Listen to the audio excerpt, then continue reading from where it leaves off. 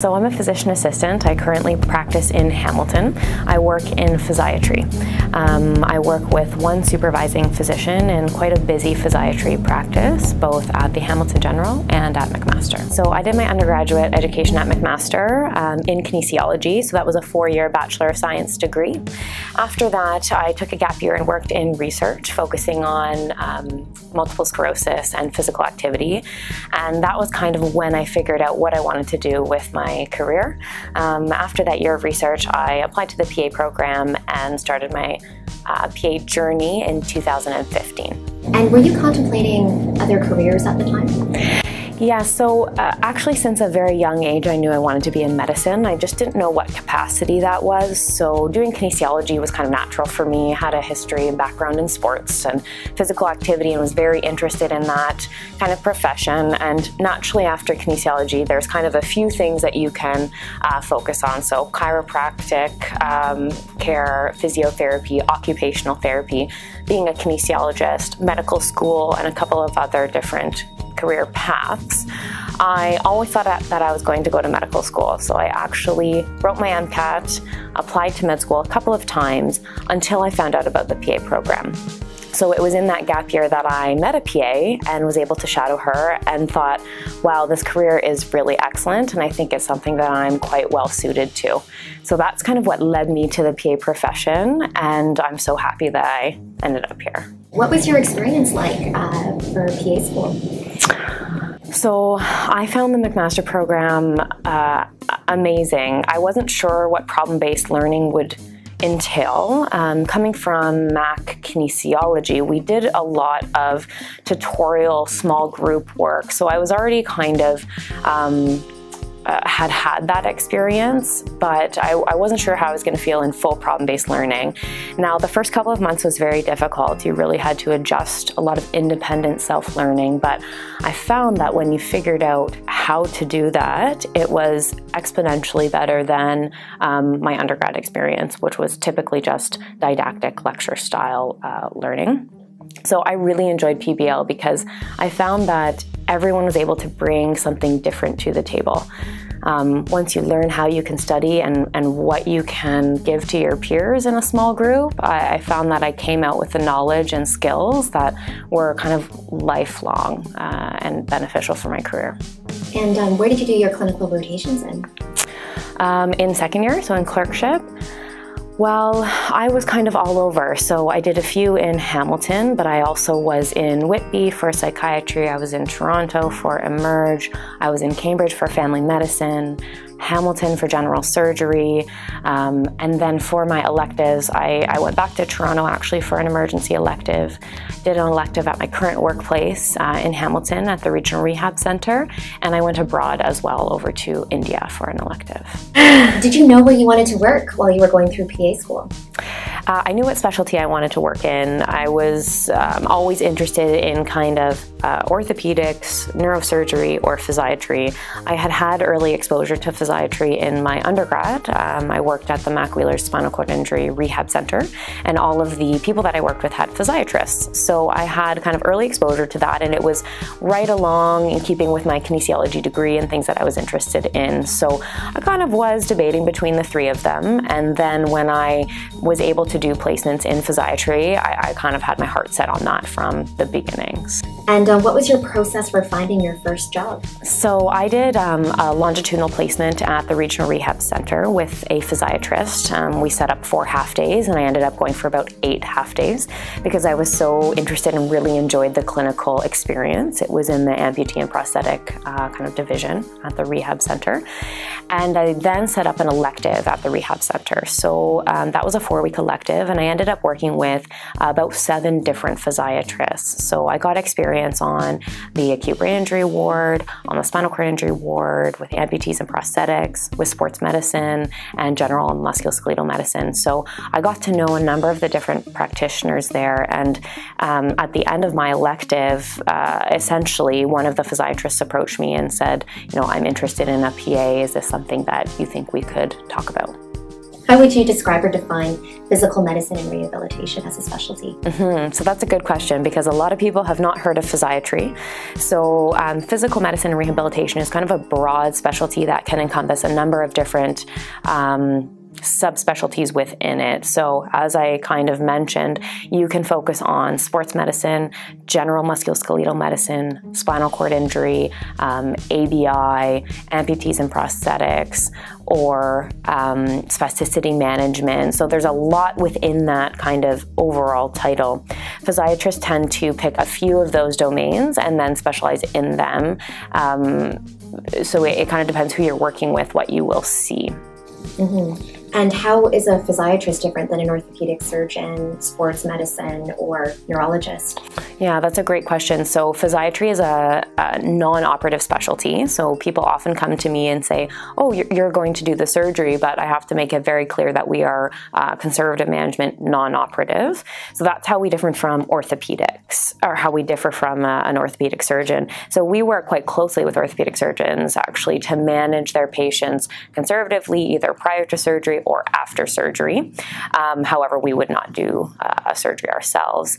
And it's kind of a combination of non-operative ortho management and neurology kind of mixed together. So we focus on both the kind of neurological system, but the musculoskeletal system combined, and look at the person kind of as a whole presentation and can see multiple different types of patients because of the broad scope of physiatry. What other treatment modalities can physiatry offer? So in my clinic, we do a lot of interventional medicine. So all of our injections are guided. So we do ultrasound guided intra-articular injections, tendon fenestration, and other types of procedures to manage joint complaints or other musculoskeletal complaints non-operatively.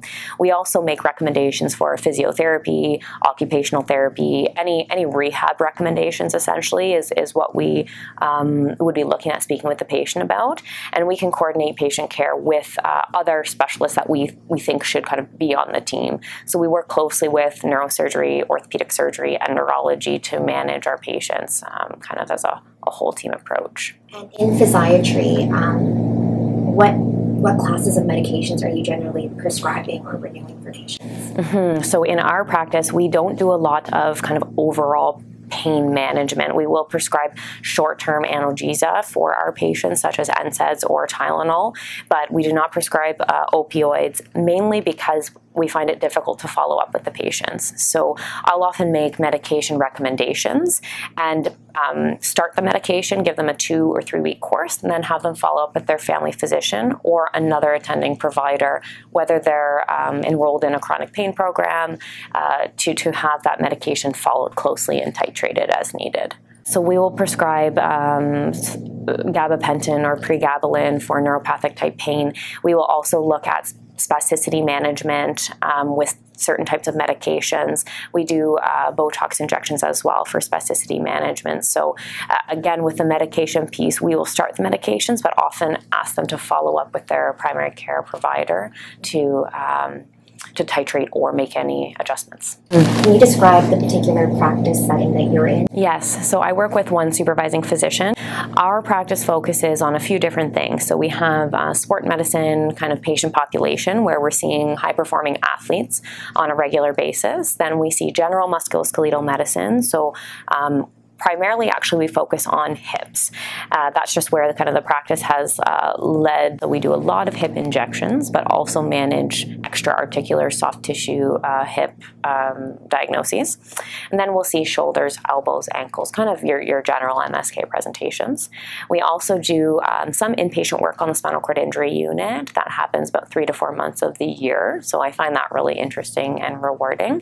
And we do spasticity clinic for our patients with spinal cord injury, cerebral palsy, other neurodegenerative disorders, and we do Botox injections and other allied healthcare team management for those patients. And just for those that don't know, can you describe what spasticity is? Yes, so spasticity is an comes from an upper motor neuron kind of insult, and it can be in patients with a number of different diagnoses. So cerebral palsy, spinal cord injury, stroke, neurodegenerative disorders. And what we do is we'll see a patient in consult, and they can be anywhere from completely dependent for care to highly functioning and ambulatory. Our job is to come up with recommendations to allow them to function better in their community or in their setting. So whether that's helping their care providers do dressing or bathing, or allowing them to ambulate and play sports more efficiently. So we look at the spectrum of kind of what we can offer them, including physiotherapy, occupational therapy, oral medications for spasticity management, and then Botox injections as well. Okay, and can you just list off a few common conditions that you see or that you come across in physiatry? So as I kind of mentioned, we see a wide variety of patients. So in terms of our musculoskeletal patients, we're seeing a lot of hip pathology, whether that's osteoarthritis, labral pathology, or extra-articular involvement, so gluteal tendinopathy, bursitis, and other kind of muscular conditions around the hip. In terms of shoulders, we see rotator cuff injuries, labral tears of the shoulder, and then we're looking at other tendinopathies of the knee, ankle, kind of elbow, really everything. And we tend to treat those with kind of a wide range of modalities depending on the patient. So in the sport population, we do more acute injury management and return to play from those injuries. And then in our spasticity population, we see a number of different diagnoses, but try to provide them with kind of an overall approach to care that will allow them to improve and function better in their setting. And any rare conditions that you've come across? Well, both in our MSK population and in our spasticity population, I often come across things that I've never seen before, and they're kind of rare and wonderful, and I find it very challenging and interesting to see those patients. So anywhere from kind of genetic disorders that are causing muscle hypertrophy to neurodegenerative conditions, for example, Friedreich's ataxia or other kind of diagnoses that are very rare, we sometimes see, and it's a good challenge for us to manage them and communicate with the other providers that are on the team to really be able to manage these patients well. How would you describe your role as a PA in this practice? Yeah, so my role is quite dynamic. Depending on the day, I'm doing different things in clinic. So I will see both new consults and follow-up patients. For a new consult, I will typically see them, review all of the imaging, do a physical exam, come up with an assessment and plan, and then review with my supervising physician. So the patient gets to meet him and kind of review what we had talked about. If there's any further questions, they're able to ask us at that time. In terms of follow-up patients, I tend to know the patients quite well, so I'm seeing many follow-ups that we've either done intervention for and we want to see how that's going a few months later, or follow-ups from diagnostic imaging and reviewing that with the patients, and again, coming up with a plan and reviewing with the team what the options are. I do interventions as well, so I'm doing ultrasound-guided injections. We have specific injection days where we see many patients, and so I've added that to my scope of practice after working with doctors and being trained by him, as well as others who are doing these types of procedures. So become quite comfortable with ultrasound-guided procedures, and I enjoy that part of the practice.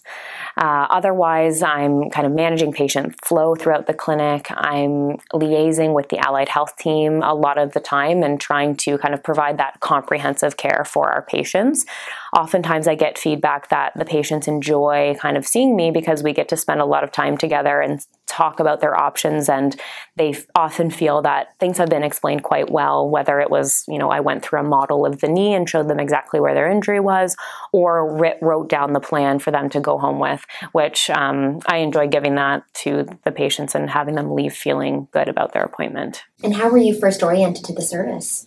So my onboarding process was pretty quick.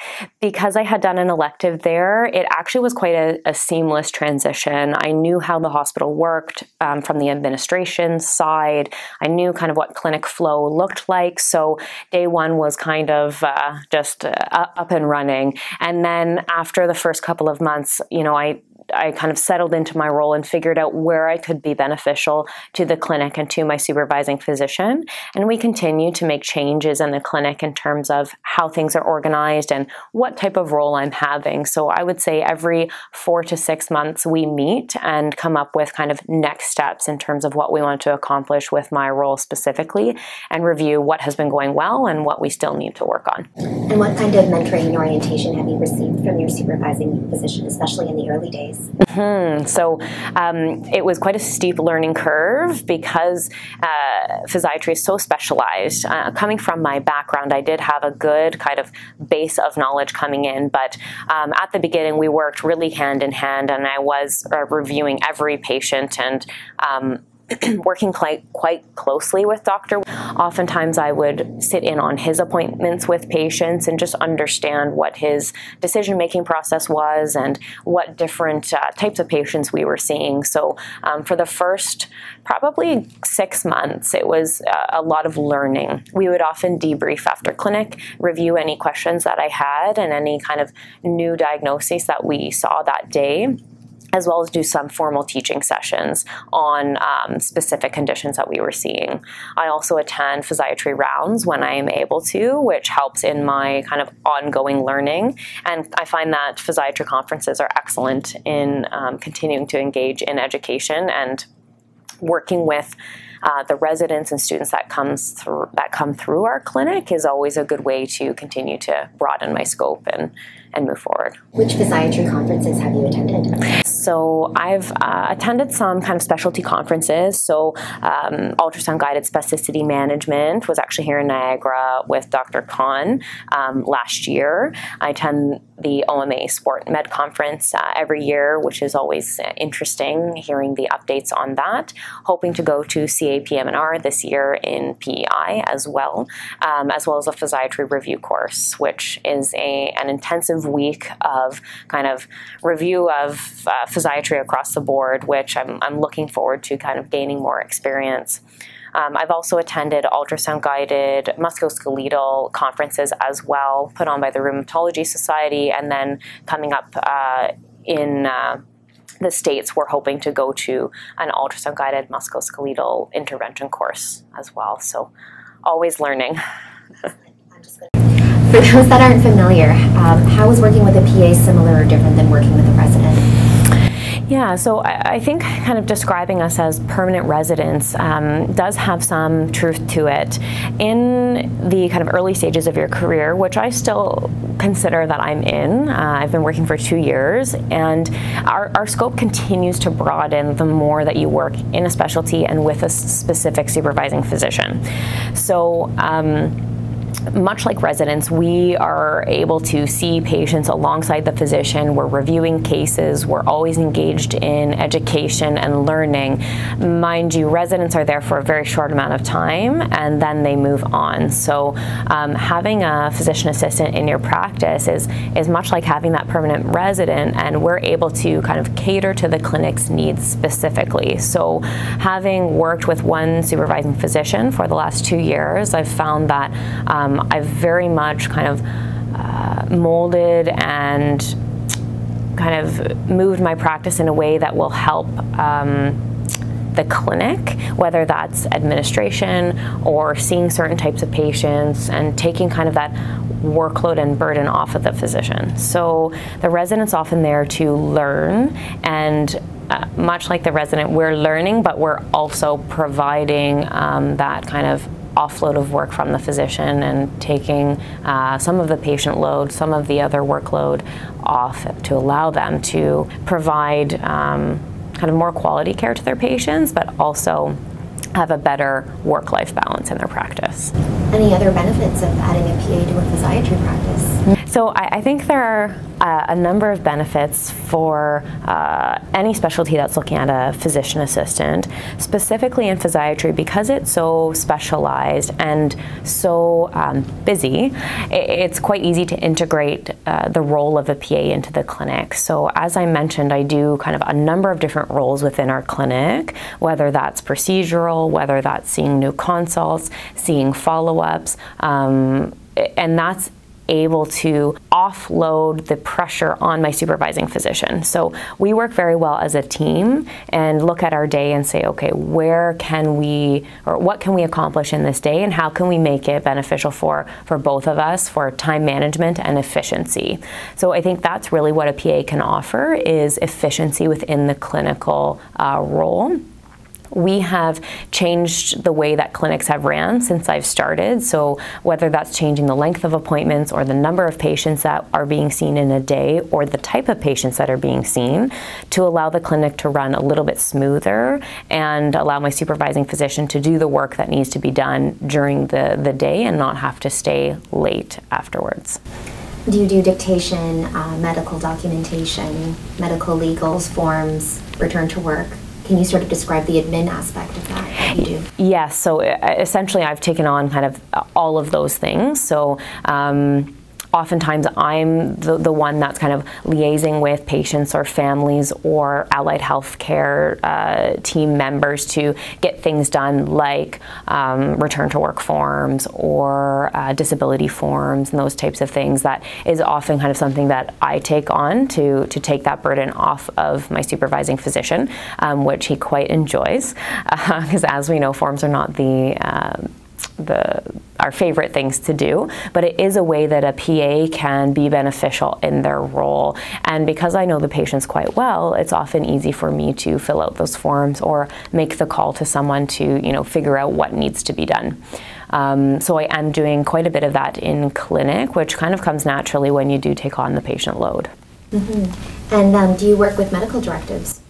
Yes, so I've implemented medical directives in my place of work. So I was able to kind of pull from the current medical directives in different areas like ICU and other outpatient locations to kind of make my own medical directives. So it was quite a process and took a number of months to implement, but now that they're there, it's very helpful to have that kind of written scope of practice to be able to refer back to, both in my ability to do documentation within the clinic, but also order prescriptions, order diagnostic imaging, and those types of things. So everyone is aware of what I'm able to do, and it's in that document, so I find that helpful.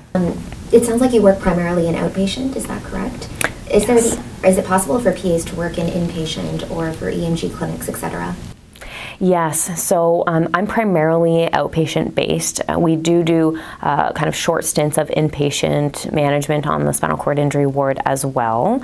I feel that a PA would be very beneficial on an inpatient rehabilitation unit, whether that's with spinal cord injury, brain injury, amputees and prosthetics.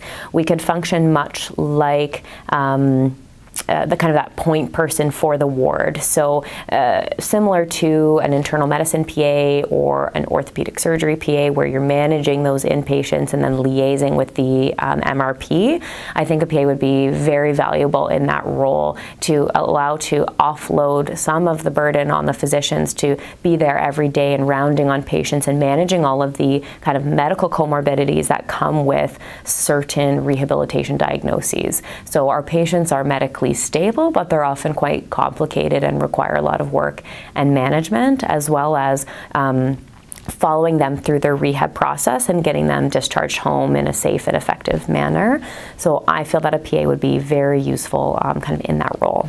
Mm-hmm. And what do you enjoy about physiatry? Everything. I honestly, I really, really enjoy this patient population. I find it challenging, I find it interesting, I find it ever-changing, and I look forward to kind of learning more in the future and seeing where physiatry goes. It's still quite a new and growing specialty, and there's lots of research and evidence-based medicine coming out around certain conditions that we see. So that part is exciting to me, to know that I'll be involved in that in the future and continue to learn more and be excited about my work. And what do you find challenging working in physiatry? What I find most challenging is the patients that we can't make a difference for. So in this specialty, we often have complicated patients, and after exhausting a number of different treatment modalities, sometimes we have to have that conversation that, you know, we've done all that we can. And I find that very difficult because they are coming to you as the specialist, as kind of their last resort, last hope, last intervention. So that's a lot of kind of burden on us to provide that care and have the answers. And sometimes we don't. So I find that piece kind of difficult, and often I'm left feeling like I wish I could do more. And that just motivates me to continue to be educated and do kind of provide the best care I can to my patients. Can you sort of compare what it takes for the training for someone to become a physiatrist versus training to be a PA in physiatry? Yeah, so when you go to medical school and get accepted into physiatry residency, that's a 5-year residency. So within their 5 years, they're doing rotations in a number of different specialties and locations. They get a lot of training and experience in rehab-specific medicine, whether that's with oncology, whether that's cardiac rehab, whether that's pure spinal cord injury or stroke rehab. So the residents spend 5 years getting to do and learn all of those things. Whereas as a PA, you're trained as a generalist after 2 years of education in the MAGGIE'S program. When you're being didactic, when you're being clerkship, you're kind of out in the workplace and working. So in those first couple of years, the scope is quite small because, especially with a limited background in a certain specialty, it's going to take a little bit to kind of understand the common presentations and the different treatment modalities out there.